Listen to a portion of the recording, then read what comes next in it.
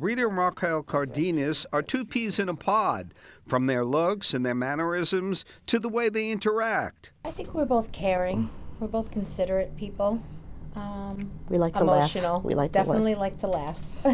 You can feel the love between the mother and the daughter. Can I say that there's a lot of love in this family? Yes. Yeah, we're good. Yes. We're very close. For Rita, who didn't have a sister, Raquel was the best friend she had always wanted. And for Raquel, who has two brothers, it was all about sticking together in a house full of men. What signs did you pick up early on about your daughter that she could be a candidate for nursing?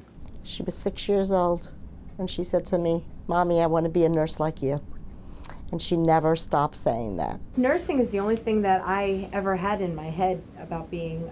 It's the only thing I ever wanted to be. I still, to this day, would not have a plan B. She watched her mom work her way up from a pediatric nurse to the NICU to now the administrative director of the Center for Women's Health at Northwell Health, Staten Island University Hospital. What was it about your mother that attracted you to what she was doing in her life? Knowing that she was taking care of other people's families and other people's children, and then she came home and she raised me and my two younger brothers, and she always got the job done. It inspired her to build her own career in the hospital's medical surgery unit, which she is now the nurse manager of.